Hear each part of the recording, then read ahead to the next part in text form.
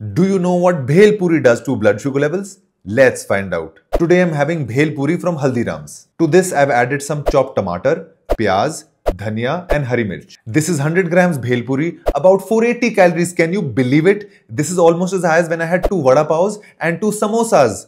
Let's see what happens. So good.